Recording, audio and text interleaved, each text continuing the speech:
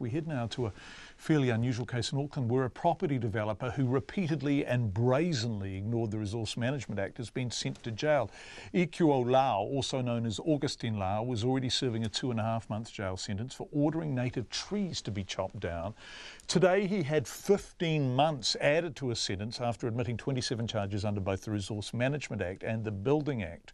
The experienced Environment and District Court Judge Craig Thompson said when it came to ignoring council directions, Lau's offending was basically the worst of its kind.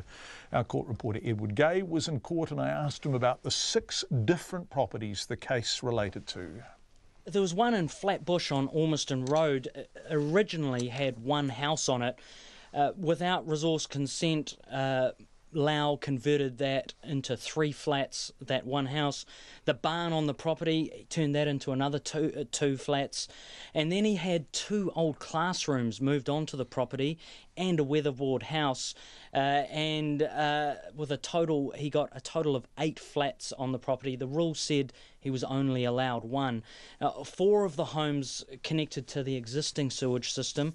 That, of course, overloaded that system. And then Lau had his own system built as well, and that was completely inadequate. The sewage actually spilled out of that system and onto a slope just above a stream. The council they had toilets moved onto the site for the tenants that were living in these flats.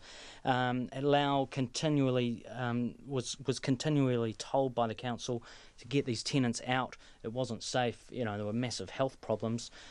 He actually at one point told the council workers that he was trying to fix Auckland's housing problem. Right. Another way he was trying to fix Auckland's housing problem presumably was using asbestos-contaminated soil as fill on some of these properties? That's right. One of these properties, he brought in contractors to level out, using landfill, level out a sort of platform for another building. This is in Otahuhu in South Auckland. He had 900 cubic metres of this landfill brought to the site. Again, no resource consent. Council continually issued notices to stop work.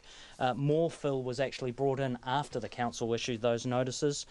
Some of that landfill, the council brought in contractors to have that landfill tested for, things like it was close to a waterway. They had geotech reports done on it and things. They actually tested that landfill and found it contained asbestos. That asbestos had been compacted into the site. Another property at Paremeremo Road, north of Auckland in Albany, that had a house on it that was converted into 3 flats. Garage was turned into another flat, and a relocated house was brought onto the property. That brought the total dwellings on that property to 9. And again, the local rules said only 1 house without resource consent. Again, more sewage leaks above a stream. And he also, on that property, he also cleared 1,000 square metres of native bush as well. A house in Mount Albert, again, another example, that was converted to 6 flats. No fire safety taken into account. Resource consent, had resource consent for a house and a single kitchen. In fact, there were 6 flats on this property.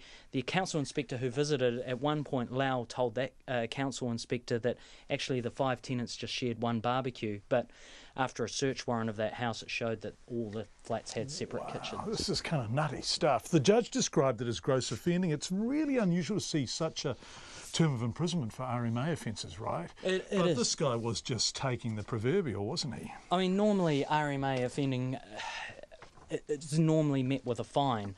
But, Judge Craig Thompson said he needed to send a clear message, not just to Lau, but to others as well. He said the council had issued countless abatement and infringement notices to Lau. All of them had been ignored. He said Lau's offending was all for financial gain. The offending happened over years. It was premeditated. Judge Thompson said it was difficult to conceive of more serious offending in this area. Lau's already serving the sentence of 2 months and 2 weeks for having native trees chopped down on another property.